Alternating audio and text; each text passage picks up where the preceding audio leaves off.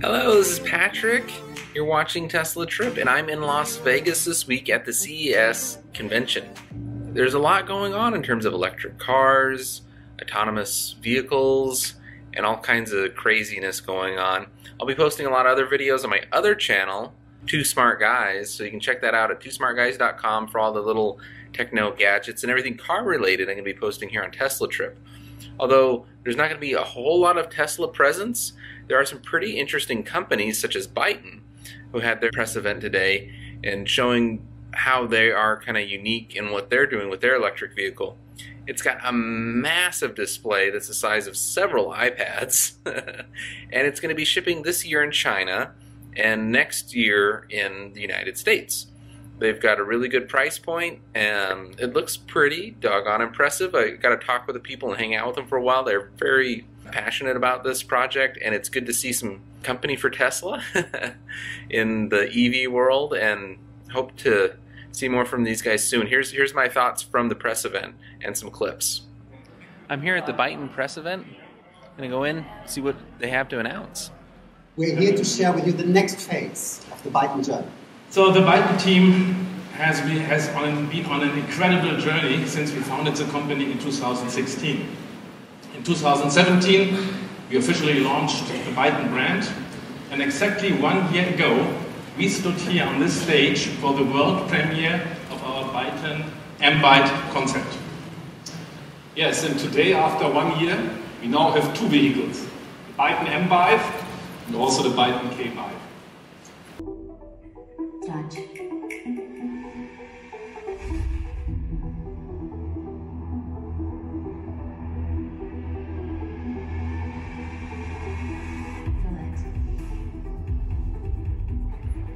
The driver controls this display using another industry first.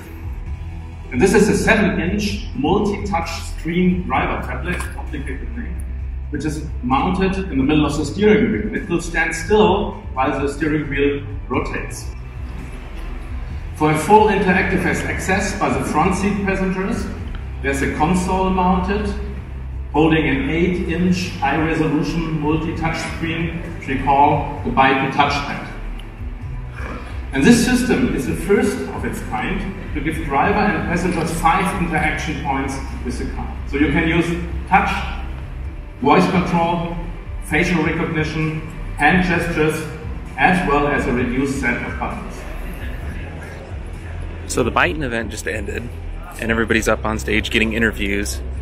Pretty exciting product. They say they're going to be shipping the end of this year, and it's pretty affordable, same price range as Model 3, and their interface is just ridiculous. They've got this huge screen, touch screen on the steering wheel that doesn't rotate when the steering wheel rotates, and they've also got this massive display in the front, and they're all talking about how everything's interconnected and that it'll kind of like figure out what you want to do, and it works with Alexa, and they're talking about a 20-minute 80% recharge time. They're going to have level 3 autonomy, or they're going to be level 3 ready, so it sounds like the software might not be ready by the end of this year, but the hardware will be. So it's very similar to what Tesla's doing. Tesla's supposedly promising 5. They're promising 3, and that hardware could be changed later on, built for the future. They're not talking 7 years. They're talking longer than that in terms of how long these cars are going to be able to last, so you can keep upgrading the screens and the cameras and computers inside the system. Well, that's pretty interesting from Byton. They look like they're going to try and be like the new type of iPad type of thing for cars. They've got gesture controls, they got the pinch and zoom and trackpad on the steering wheel, all kinds of craziness. I really like what they're doing with locking the Byton ID to the individual. It can even recognize, like your voice through the Amazon Alexa built into the car. And so your profile is always with you. I did a little thing where I went through a simulated version of a trip in a Byton vehicle. It recognized my face, I set up my type of music, type of food that I like, and it made recommendations along the way. They even had a thing where the service center would send somebody out to fix a low tire pressure or something like that along the way and meet me when I was stopping to charge.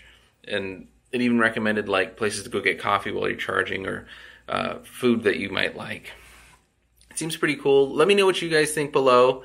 And if you haven't yet, please subscribe. And thank you guys so much for subscribing.